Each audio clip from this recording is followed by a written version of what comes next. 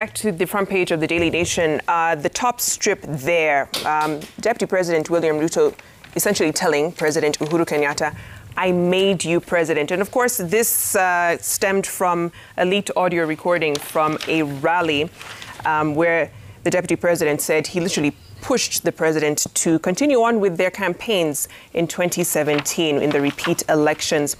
When it comes down to it, Edwin, what is the biggest bone of contention between the two now? Because you're looking at a split presidency as they're coming to the end of their second administration.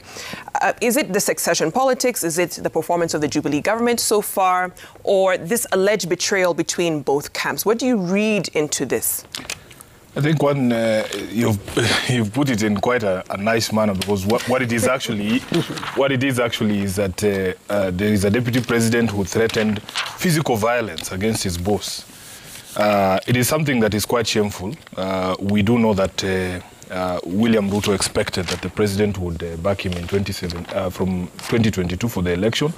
And we believe that all the anger that we see the DP spewing against his boss is just because somewhere along the line, and they will tell us one day because, we were not there, somewhere along the line, the president made the decision that probably there is a serious character flaw. We don't know what it was, but he felt that his deputy was not the right person to be able to inherit him. There are very, very serious questions to be raised about some of the arguments that are being made about who made who president. I mean, it is arguable in 2013 that, in fact, the only ticket that could have secured the victory that they did was with the President Uhuru Kenyatta at the head. Any other combination, and there were other, discussions. I know that Caleb will recall there was a discussion to have Musalia Mudavadi at the head of a ticket.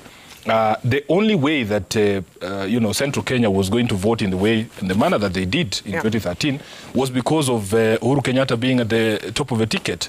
It is speculation, of course, but everybody can tell that probably would have had a different result if, say, you had William Ruto at the top of a ticket and Uhuru Kenyatta there, or if they had Musalia and Ruto, So the proof of the pudding is in the eating. We want to see this person who claims to have made presidents make himself president now in 2022.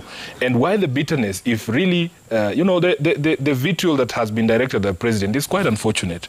They have painted a picture of a lazy person, unwilling, somebody who was being just forced to do the job that he was not interested in.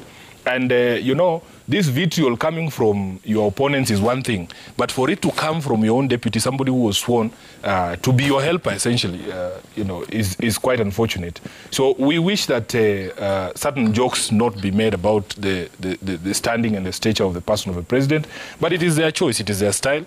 This is what they have decided that is going to be the issues of the elections. I wish we would sit here with my sister Jane and discuss the Agano Manifesto. What are the ideas? Instead of headlines like this, battles of IT gurus, let us see battle of ideas. I mean, we are down to almost just under 4 weeks of the election. 34 days. Yeah, we should be discussing. Let Jane here tell us about the Agano Manifesto, and we compare what is the best possible solution for Kenya's problems. And that is what we should be talking about.